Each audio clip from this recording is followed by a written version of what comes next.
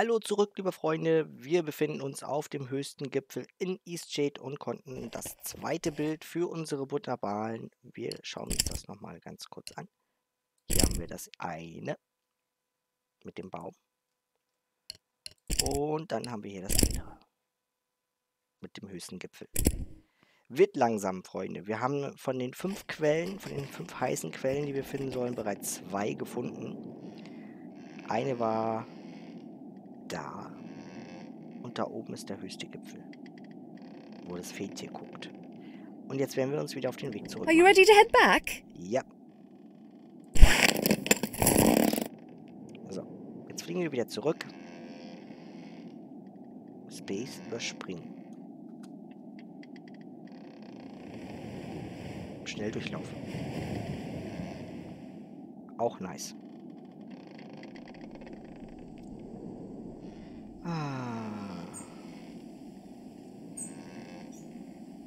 Das war auch nicht Thanks schön. again for all your help.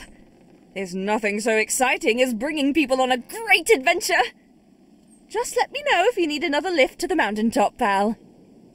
Na klar. Ich glaube erstmal nicht, aber vielen Dank dafür. So. Wir haben zweites Bild, zweite Quelle. Wir haben 15 Uhr.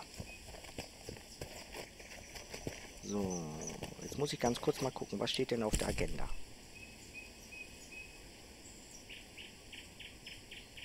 Okay, also im Grunde genommen müssen wir jetzt übersetzen. Obwohl, nee, müssen wir noch gar nicht. Ich wollte doch noch bei diesem Laden hingehen, wo man Zeichenbedarf kaufen kann. Den haben wir nämlich noch gar nicht angesprochen. Machen wir mal.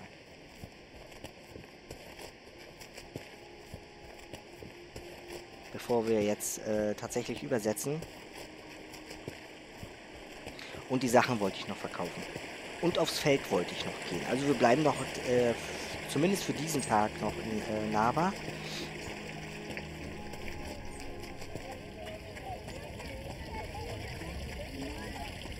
Hier herrscht ja reges Treiben. Im Grunde genommen könnte man jetzt auch nachts draußen laufen. Da könnten wir zum Beispiel dem Rätsel jetzt auf den Grund gehen, was es mit dem Leuchtturm in Lündow auf sich hat. Oh, hier Stoff.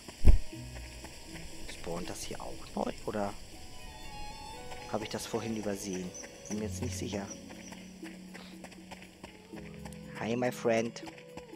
Life is good here in Nava. Ja. So, Bretter, nein. Eier, schweres Schilf, Tintlinge, Aufguss, Wurzeln, Stock. Ja, was soll's. Davon finden wir ja meine noch. Müssen ja auch zu Geld kommen. Das kannst du auch haben. Schnur brauchen wir. Wachs kannst du auch haben. Unser Boot ist jetzt fertig. Und die Dinger kannst du auch haben. Unser Boot ist jetzt fertig. Und wir sammeln ja immer wieder neu ein. So, Stangkraut. Davon würde ich mir vielleicht mal einen Tee machen. Immerhin 95 Schimmersteine. So. Also irgendwie muss man doch hier auch aufs Feld kommen. Der Herr hier, der hier hinten gesessen hat, hat ja davon gesprochen, dass das wohl gehen sollte. Das hier links sieht so aus. Nein, das ist der Ausgang, ich Dose. Wie kommt man denn da hinten?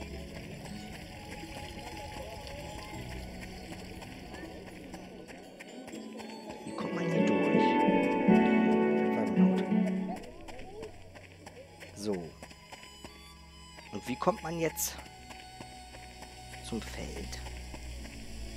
Da nicht.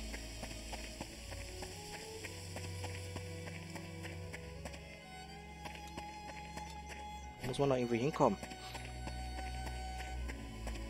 Er hat doch gerade gesagt, die brauchen da Hilfe. Als ich ihm angequatscht habe wegen der Knolle.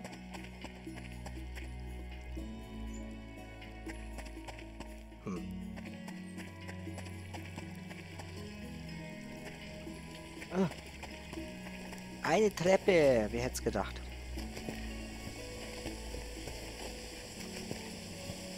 Mhm. Was bauen wir denn hier an? Erbsen oder was war das, glaube ich? Ich habe Erbsen noch im Kopf. Hello. To an outsider, this shady hillside might not seem like the best place to grow peas, but the farms of Nava's Eastside have been producing for hundreds of years. You see, Eastshadian peas don't handle direct sunlight like the continental variety. Oh, look at me, talking your ear off about peas already. Say, if you're looking for things to see in this country, you should find your way out to the Teefmore Bluffs. There's some gorgeous farm country out there. When I was younger, I'd head out there all the time. These days, I find myself a bit too busy with my peas. Navian demand is higher than ever you know. By the way, if you need a few extra glowstones in your travels, I could use an extra pair of hands shucking some peas for market. I won't lie to you though, it's tedious work, can really drain you. Fantastic, I'll show you what needs to be done. It's not too complicated.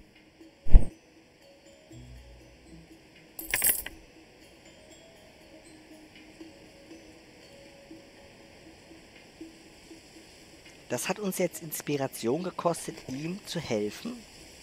Ach, da führt der hierher. Okay. Das hätte eigentlich umgekehrt sein gemusst. Aus meiner Sicht.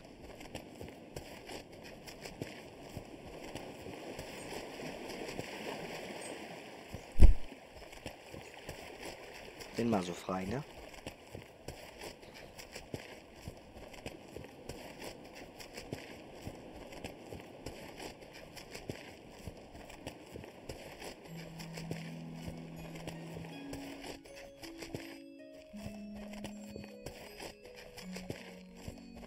Ablaufen.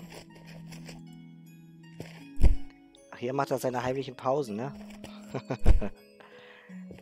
Mit Erbsenwein oder was ist das hier?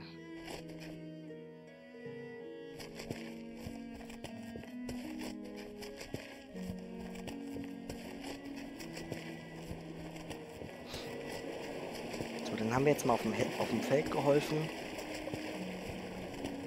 Unsere Inspiration ein bisschen flöten gegangen. Das ist bestimmt das, was er meinte, zwecks Müdigkeit.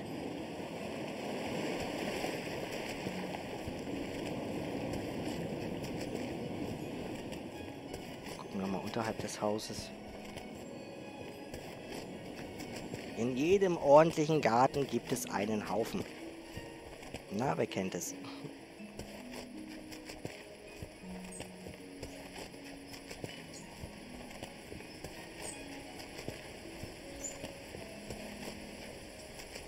Also hier können wir nicht runter.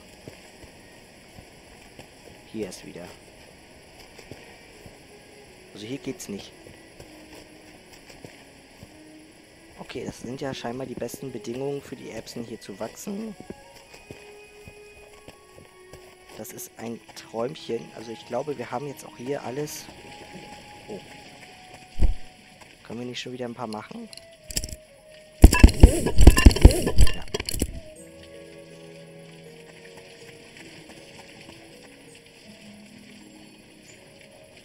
Sieht gerade so schön aus hier mit der Sonne und so.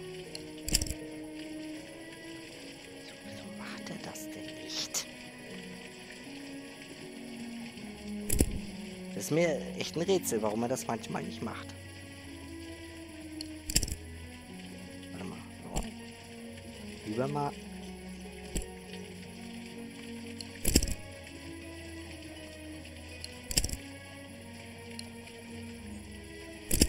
Ja. So. Na endlich. Das sieht gerade so schön aus mit der Sonne und so.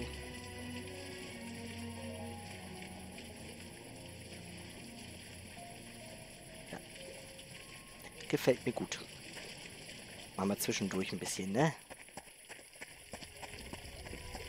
Bei der Übung bleiben. So, dann gehen wir mal gucken, was unser Fachhandel sagt. Geht aber auch auf die Ohren.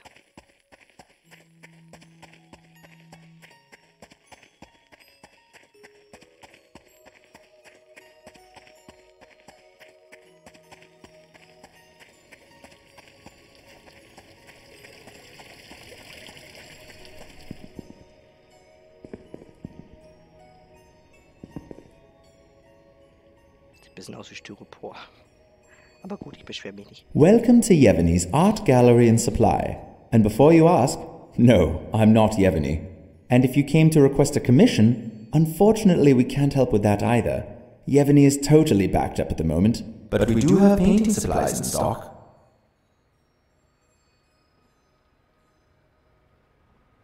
Yes, but we're full, as I said. Normally folks just need to write down what they want and Yevgeny will paint it for them. The best painter at Nava, that Yevgeny. She's been painting her whole life, and doing commissions for at least 40 years. These days, she's spending more and more of her time on personal work. Good for her, I say, but still, we can't keep up with commissions like we used to, and demand is only growing. Das war die Dame, die wir oben gesehen haben. Das sah aber eher abstrakt aus. Wenn man sich diese Sachen hier anguckt, hat das damit nichts gemeinsam. Oh, are you a painter? We've been looking for someone to help with the workload, but so far no one's been up to Yevgeny's standards. Do you have a portfolio I can look at? Wow, your work is so detailed. You should show this to Yevgeny. She lives in the common tower. That's the big round building in the middle. You might just be the painter we need. Anything I can help with? Need some supplies?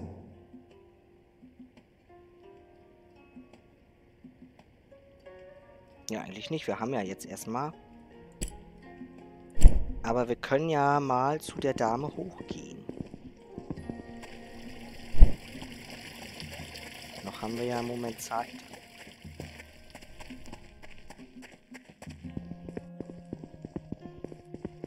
Also können wir quasi hier Auftragsarbeiten annehmen, die die Malerin selber nicht machen kann, weil sie ihre eigenen Projekte verfolgt. Die aber dennoch ganz viele Malaufträge haben, die sie aber nicht machen können. Ne, hier war der Autor. Hier ist abgeschlossen. Da kommen wir noch nicht durch. Hier ist abgeschlossen. Hier ist sie. Red? Or, yes, just a touch of orange. Oh, hello there. I must have left the door unlocked again.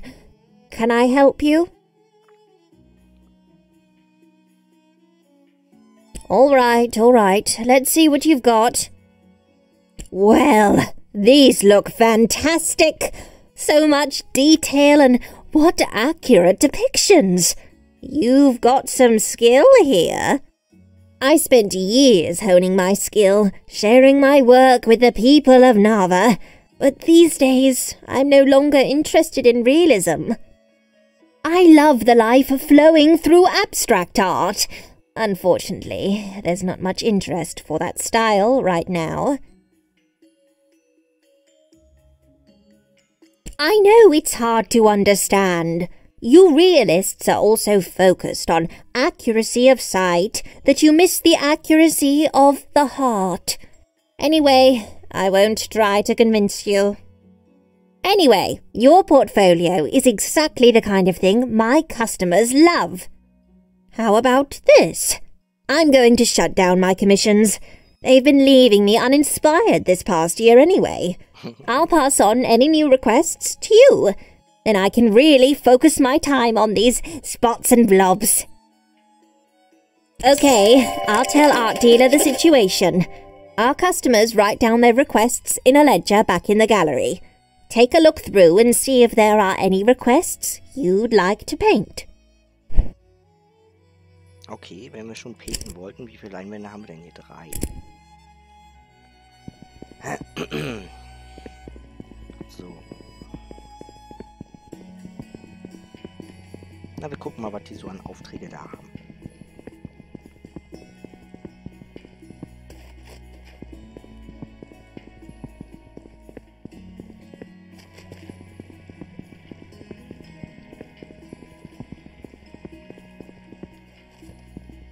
So, sind wir gleich unten.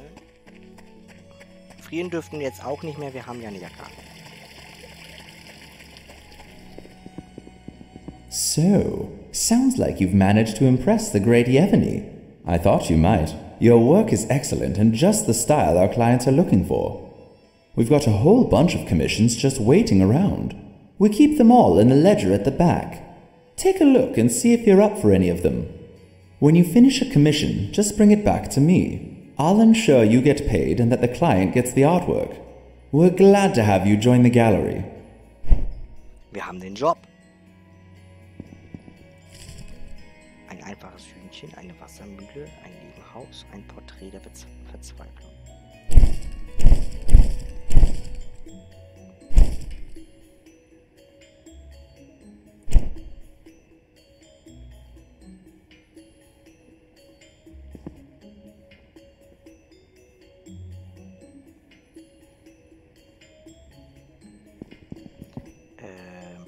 Welcome back. We've got plenty more patrons interested in your work.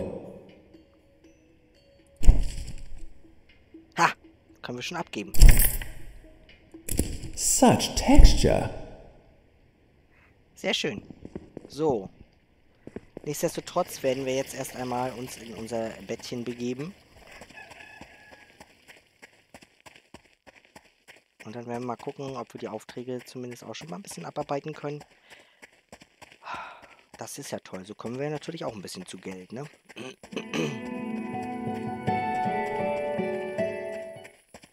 Aber wenn ich da schon völliger Verzweiflung im Kopf habe, weiß ich ganz genau. Ich hoffe, der ist noch da. Hello. So, ach so, wir wollten ja mal hier oben gucken, ne? Völlig vergessen. Was haben wir denn hier Schönes?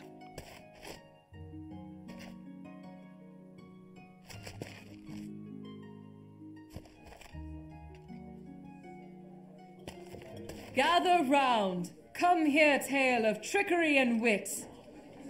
There was once a witch who lived in a tiny hut at the edge of a swamp. She was skilled in the healing arts and could cure nearly any ailment.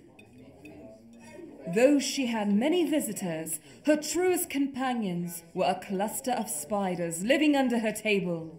One day, a man ambled up the path and knocked upon her door. "You must be the wise witch Flera, curer of all ills." He looked around the hut with a sneer. "People cross the world for your cures, and yet you live in this terrible shack. Surely folks pay dearly for the chance to continue breathing." But Flera was not one for glowstones, and she quite liked her home. She only stiffened and asked what his ailment was. So he told her of the terrible pains and aches he suffered. Horrible scratching in his toenails, in each strand of hair, and in his tear ducts. It was a torture like none other. But he'd heard of the cure, only to be found in the swamp near her home. The only way to ease his pain? The heart root. Well, in all her years of saving lives, Flera had never heard of such a route. But the bog wasn't so treacherous, and she had gone in many times for lesser cures. So she agreed to find the heart root, and the man agreed to wait in her hut. Flera trudged through the swamp, thick with slime, and the stinking air heavy with rot. When she came to a clearing of black clay, she thrust her hands into the wet muck, but alas, nothing. She dug for hours, her back aching and fingernails packed with mud. Finally, just as twilight fell to darkness, she found it. A spiraled green tuber, pulsing and glowing like a star. She lifted the root, heavy with swamp water, and slid it into her bag. Not a moment later, something rustled in the shadows. A tiny silhouette showed itself beside her. "You have stolen from me! That root is not yours to take!" It hissed. The witch could just make out the sight of a moss elf, staring up at her in fury. She told him of the ailing man and the power of the strange root, but the moss elf only grew more angry and stamped his feet in the swampy muck. "It's a root of poison and destruction!" he screeched. "It cannot heal anything! I curse you! I curse you to remain in this bog forever!" and he snatched the root from her bag before darting back into the night. Flara's path melted away, replaced by a ring of identical tree trunks, branches crisscrossing, weaving a cage around her. Roots churned under her feet, and a bone-chilling mist draped itself over the bog. Flara sat down on a tree trunk and got to thinking, wondering about the man who had sent her in hunt of the root. Had he known the truth?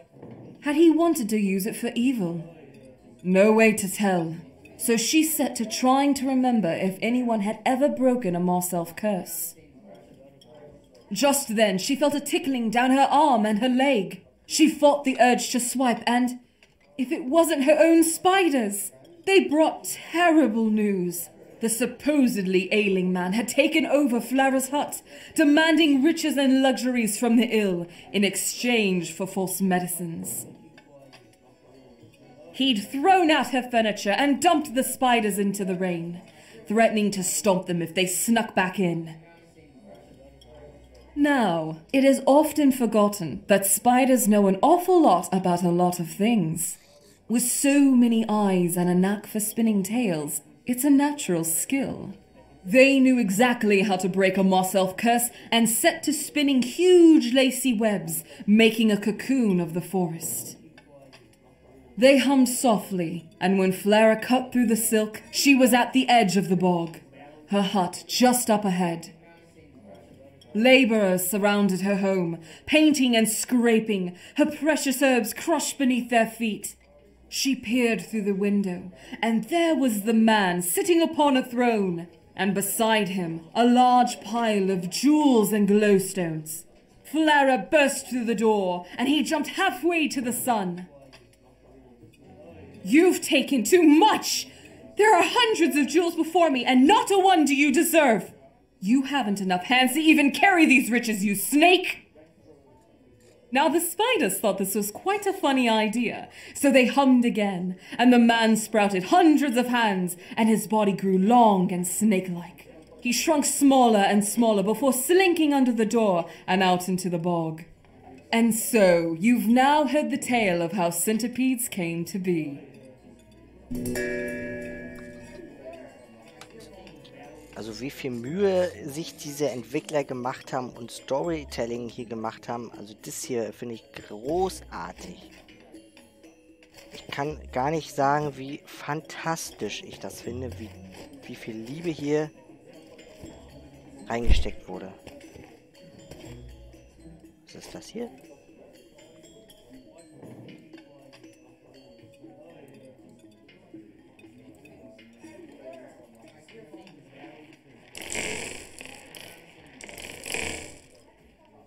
Soll das bringen? Beliebige Taste zum Beenden.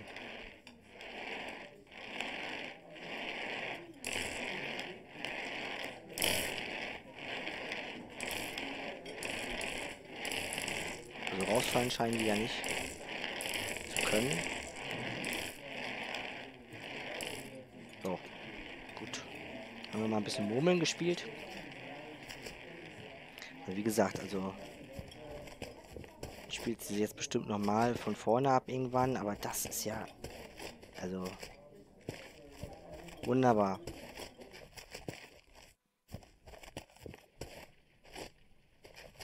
So, dann werden wir jetzt einmal, ist doch schon soweit, naja, werden wir jetzt einmal nächtigen.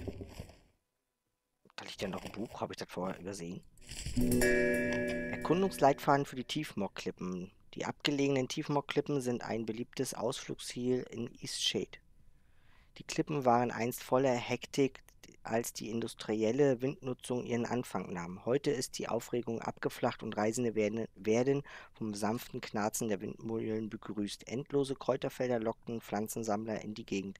Abenteurer, die wissen, wo sie suchen müssen, finden sogar antike Ruinen in der Landschaft. Jeder, der die Gegend erkunden möchte, sollte sich einen warmen Mantel oder viel Met einpacken, um sich gegen die frostigen Winde in der Nacht zu schützen. Besonders viele Freude macht es, einen Teekessel mitzubringen und die reiche Kräuterauswahl in der Gegend aufzubrühen. Also die Gelegenheit werden wir sicherlich auch noch haben. So, dann gehen wir mal zu Bett.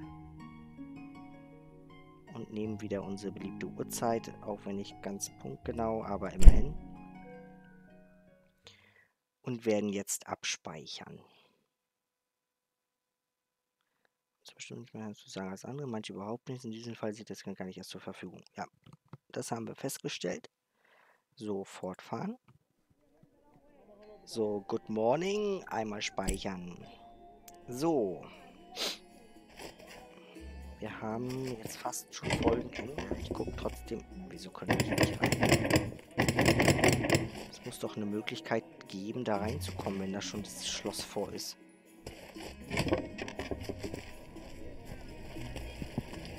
So, was sagt denn die? Okay, also wir müssen uns jetzt quasi auf den Weg zu den Quellen machen und wir können mit C unsere Sachen auf. Porträt der Verzweiflung. Das machen wir jetzt noch. Ich weiß ganz genau, wenn ich dann. Wenn der da noch sitzt, der da so doll spucken muss immer die ganze Zeit. Ja, er sitzt noch. Das ist für mich Verzweiflung, weil der weiß ja nicht wohin.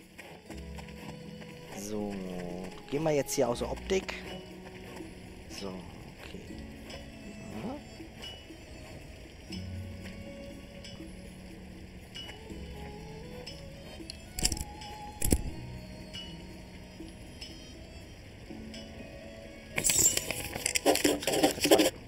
Hat geklappt.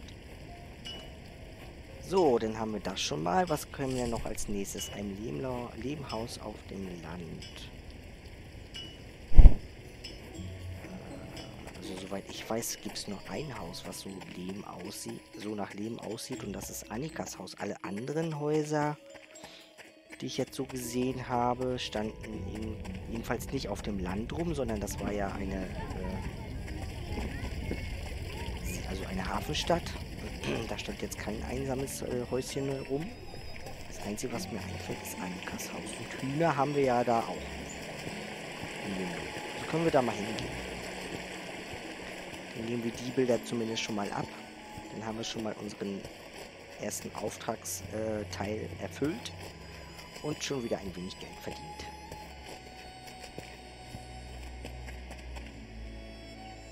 Und dann können wir uns als nächstes nämlich die Kurbel holen.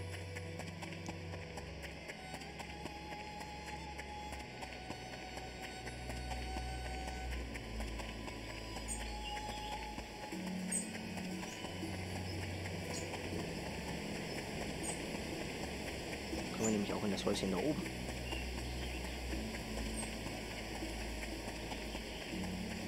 Da führt ja auch einer hin.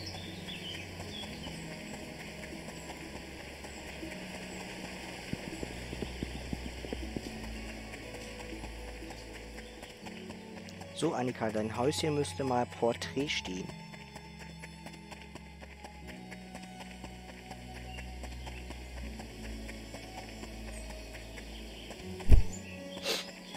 Entschuldigung. Ist gerade wieder nicht möglich. Du kribbelst sehr in der Nase gerade.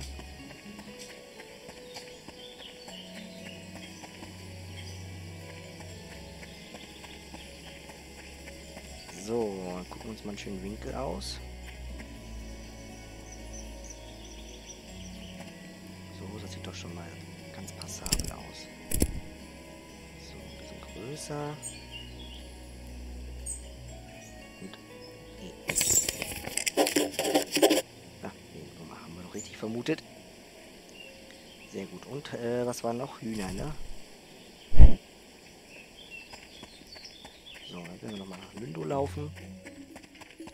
Dann, wenn wir zurückkehren, werden wir die Aufträge abgeben und dann sind wir auch schon wieder am Folgenende angekommen.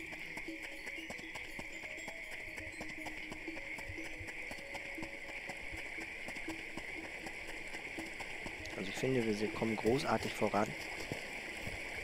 Ich werde das Looten jetzt hier auch sein lassen. Zumindest das, was ich jetzt hier mit Querfeld eingemacht habe. Das, was hier so am Rand rum oxidiert, das nehmen wir natürlich mit. So.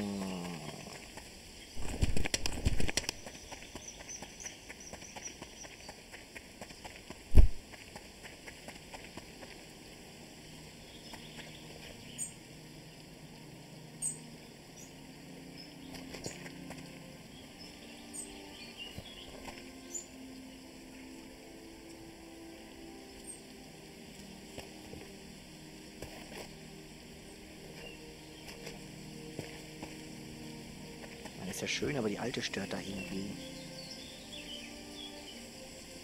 So.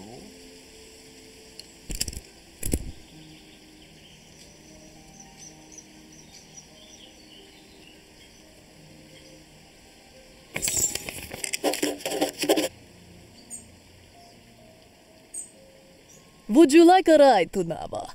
You've already paid the toll, so it will be free for you. My ox is strong, no? Ist schön, dass er noch so strong ist. So, was haben wir denn noch so? Porträt, Huhn, Leben. Gut. Dann können wir es ja wieder abgeben.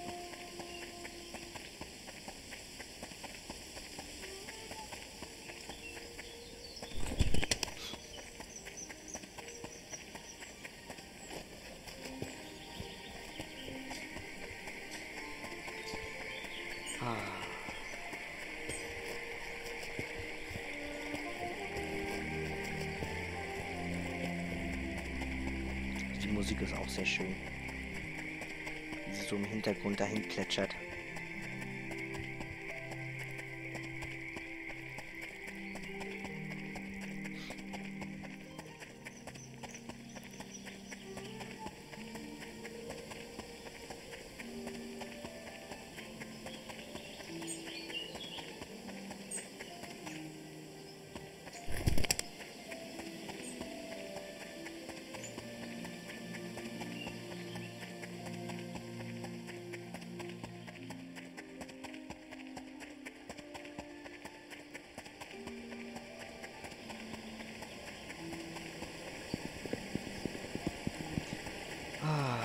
Ich habe mir gar nicht satt gesehen an diese ganze Umgebung hier. Das ist so schön gemacht. Ich weiß, ich wiederhole mich da auch, aber ist mir aber egal. Es ist halt die Wahrheit, ne?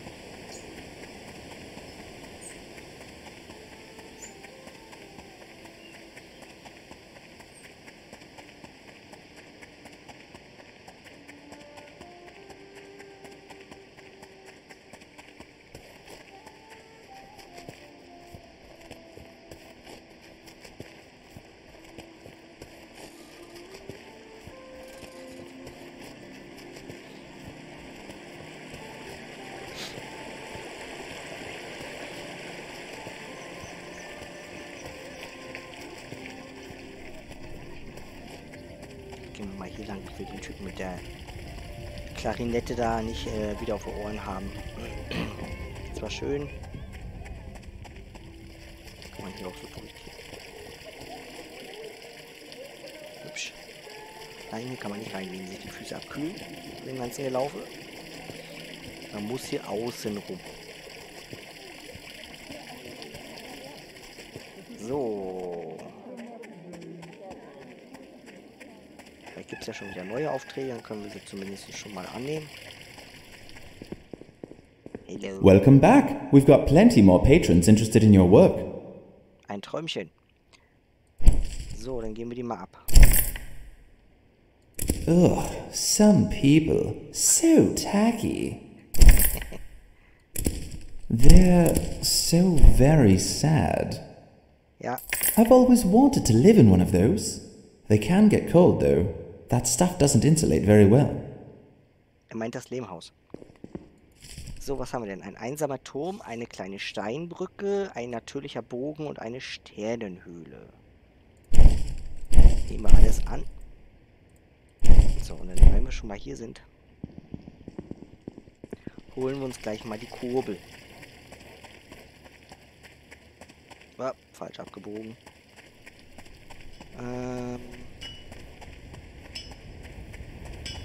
Was ist bei Ihnen hier? Good day. Stöbern. Ja. Und die nehmen wir auch gleich mit. So. So, Freunde. So sind wir wieder beim Folgenende angekommen. Ich danke allen, die jetzt eingeschaltet und zugeschaut haben. Ich freue mich sehr. Und ich freue mich natürlich auch auf eine weitere Folge mit euch weiterhin Eastshade zu erkunden und den Leuten hier zu helfen. Und unsere Mutter natürlich eine Freude zu machen mit den Aufträgen, die sie uns gegeben hat. Ja, dann macht es mal hübsch. Bis zum nächsten Mal. Ich wünsche euch was. Ciao, Kakao.